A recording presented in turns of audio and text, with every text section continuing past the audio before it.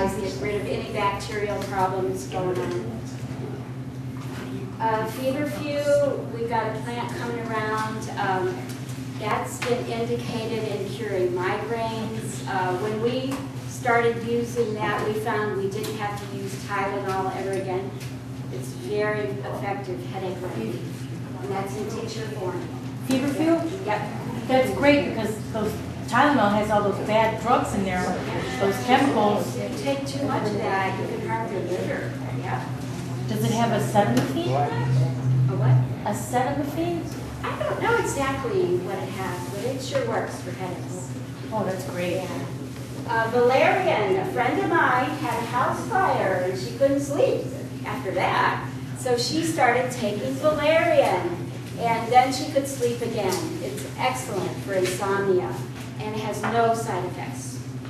And it's a very strong herb. Some people like that. It's actually used in the perfume industry too because of its very strong aroma, but some people can't stand it. So that's a case where you might want to not make a tea, but use a tincture form of that.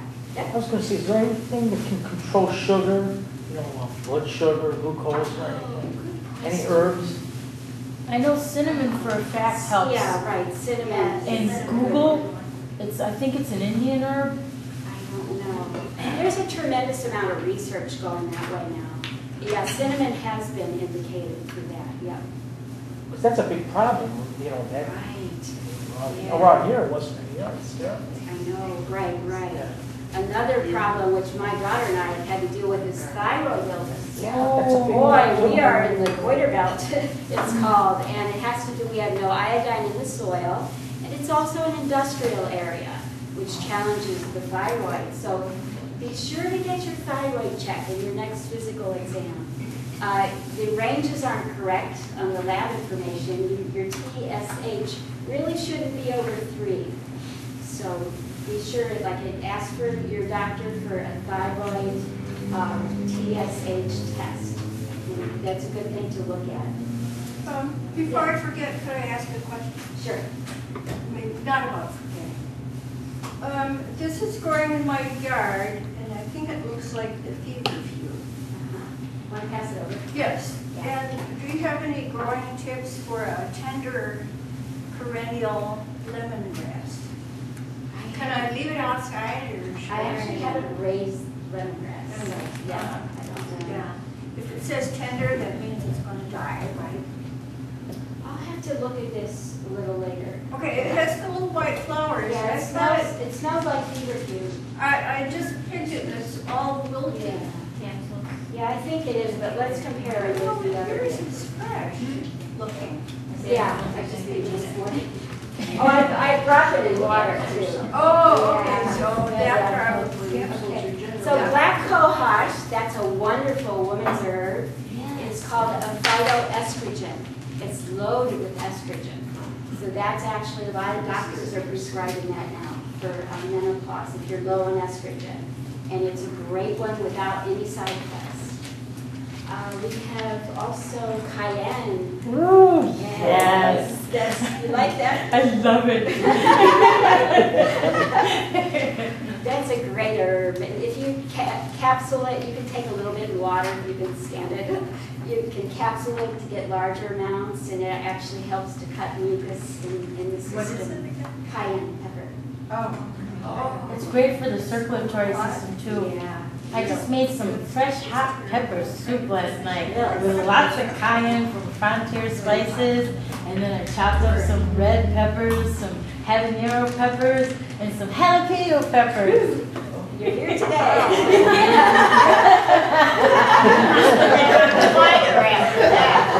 Yeah, I'm not getting the flu this year. You're covered. Yeah. It is a styptic, and I have a Blizzard of 77 story. Oh my gosh. We were taking care of some children, my friends and I, because our other friend, she was having a baby. And so we were taking care of the kids. And for some reason, the boy decided to, everybody got stuck at our house. The boys were playing, and the boy decided to stick his tongue on a window screen that hadn't been taken off from the summer. So it got stuck there. Finally, he got the tongue off, And our other friend knew that cayenne was a styptic that stops bleeding. So she so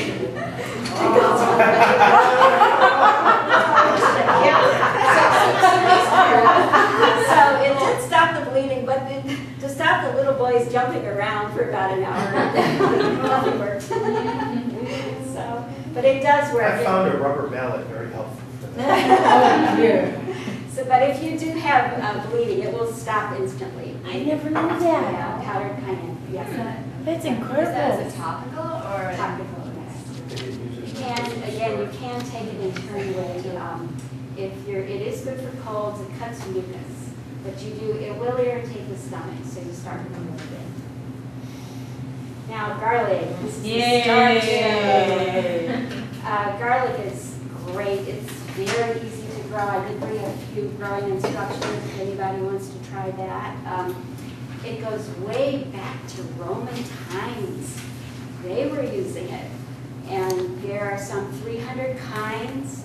It started in the Middle East, but it, of course, has spread all over the world. It is a lot of research has been done on its medicinal properties, and it is proven to be mildly antibiotic, and it definitely lowers cholesterol. So this is all proven by science. They've done a lot of research.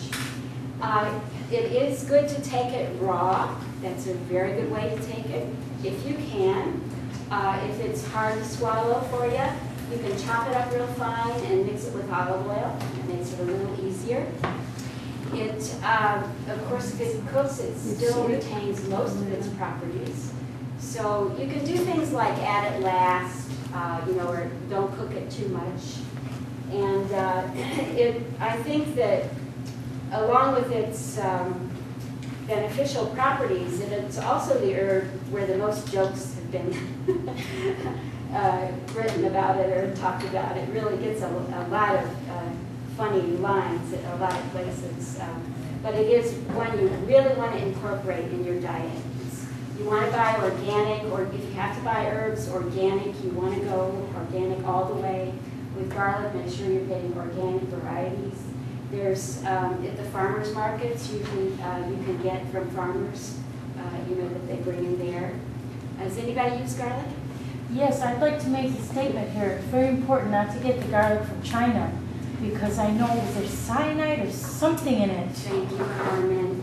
So much garlic is coming in from China now. It used to be California, but then the Chinese market has displaced that. And they're slipping it into boxes that are approved, something approved, whereas it is not an approved crop of garlic. And it's being sprayed with this and that, we don't even know what. So, yeah, you want to... Yeah, that's why I get local grown, and we're going to harvest our own next year. And then plus, we got some from our friend who lives in Arkwright. He's an organic farmer.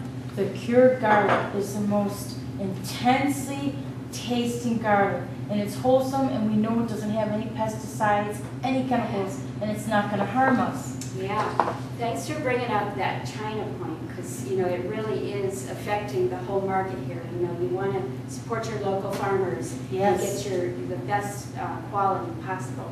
So again, it is easy to grow. If you have a pot or a little place, you can try to grow it. So that's a good way to get it. And excuse me, Jacqueline, the best time to grow it is in the fall? Yeah, this is the time. Anybody growing it? I help my friends do it. Yeah, good. We try to get ours in by October 15th. You can plant it by the end of November, but it could snow November 1st. So we always try for that middle of October time. And you plant the bulbs about that deep, about 4 inches, or the cloves, not the bulbs. You separate out the cloves about 4 inches apart, and mulch it real good. We like to use straw, about 4 inches of straw. And the springtime it comes up, you weed it a little bit, harvest it about the middle of July.